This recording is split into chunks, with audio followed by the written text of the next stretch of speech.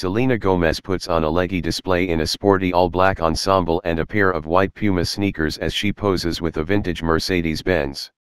Selena Gomez put on a very leggy display as she rocked a tiny pair of black shorts and an oversized hoodie for her latest Instagram post in partnership with Puma.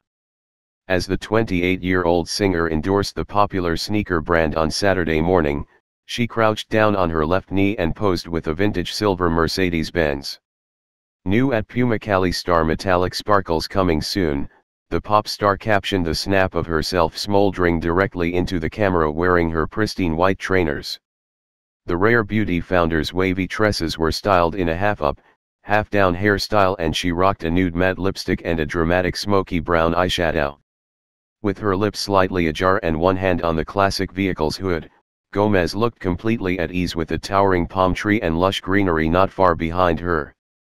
Her more than 205 million Instagram followers were quick to support the laid-back post, which earned more than 2.5 million likes and 20,800 comments in less than an hour. Gomez has been a celebrity brand ambassador for Puma since 2017 and recently shared a photo wearing a black and suede pair of their tennis shoes last month. The photo, which also featured one of her fluffy pooches, showed her sitting down under a Christmas tree in a mustard yellow sweatsuit and very minimal makeup. This week, she was seen filming the Hulu sitcom Only Murders in the Building, which stars legendary funnymen Steve Martin and Martin Short, in New York City.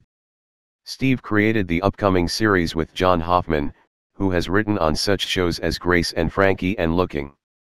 Selena, Steve, and Martin all play people who all live in the same apartment building and are all very into true crime, Variety reports.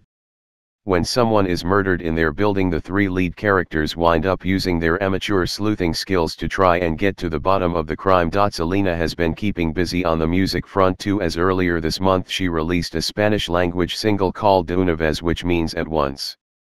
Last month she was unveiled as one of the 4 names to land the People of the Year cover along with George Clooney, Dr. Anthony Fauci and Regina King. While being interviewed inside the magazine, Selena said she is candid about her personal issues so that her fans know they're not alone. Additionally, the former Disney Channel Star's HBO Max show Selena and Chef released its 2nd season on Thursday.